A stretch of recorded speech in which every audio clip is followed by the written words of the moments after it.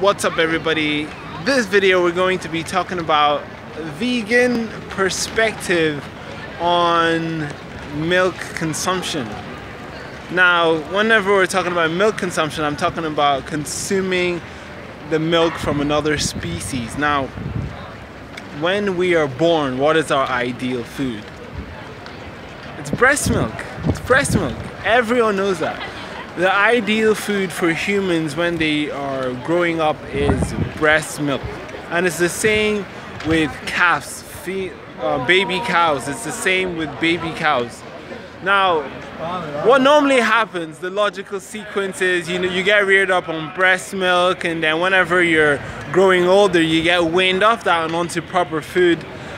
But yes, in our society, we still insist on consuming the breast milk of not our own species, but of another species. Now, tell me, does that make sense? Does that make sense that we get weaned off our own milk, our own species milk, and go on to another species milk because it's essential? Does that make sense? It does make sense. So this is the vegan perspective on milk consumption. We're not baby calves, so we shouldn't be consuming their milk.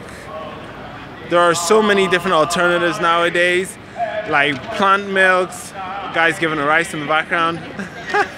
There's plant milk. There's things like rice milk, oat milk, hemp milk, soy milk.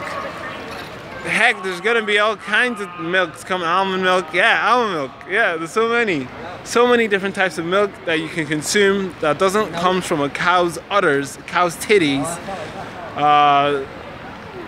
So what are we doing? What are we doing as a race? Why are we impregnating cows every single year so that they can produce milk for us that we don't need?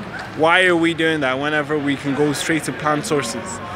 And is that a nice thing to do? It's not. It's not. So, guys, let's take heed of this information.